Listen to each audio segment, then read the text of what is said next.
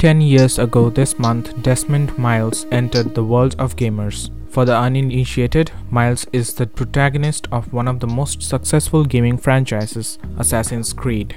Welcome back to QatNip, and today we present you 10 years of Assassin's Creed. So come on, let's learn together.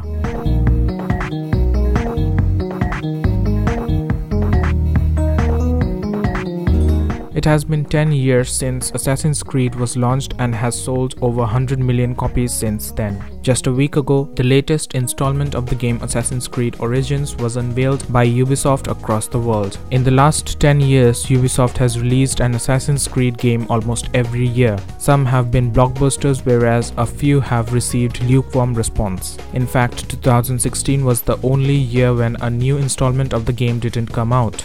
What has made the game so widely popular? Well, it blends action, adventure and history perfectly and weaves a brilliant narrative around it. Not to forget, the gameplay has always been top drawer. The series has inspired movies, TV shows as well as comic books. It is one of the most legendary games launched in the last 10 years. Assassin's Creed was a really fun game to begin with, as there was a lot of combat, a lot of action and of course a lot of assassinations. What stood about the game was that you could spend hours playing it and figuring out secret locations and really enjoy the magnificent gameplay. It was set in fictionalized versions of cities like Jerusalem and Damascus.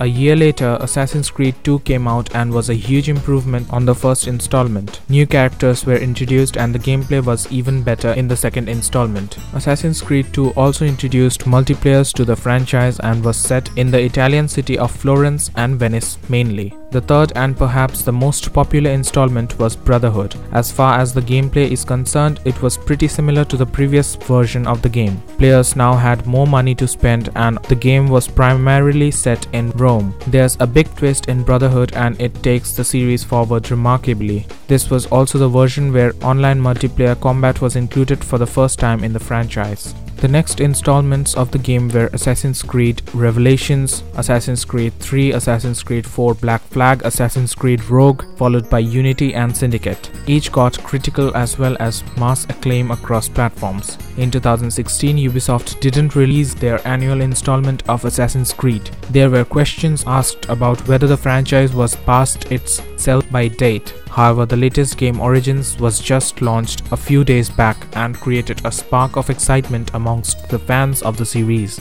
The success and prolonged life of Assassin's Creed is a testament to its brilliance, while as is the case with most franchisees, there have been ups and downs. One thing, however, hasn't changed is that Assassin's Creed remains one of the finest action-adventure games around the world. So that's it for now, and we hope you liked the video. A million thanks to our dear subscriber family for your continuous love and support, and until next time, stay tuned for more.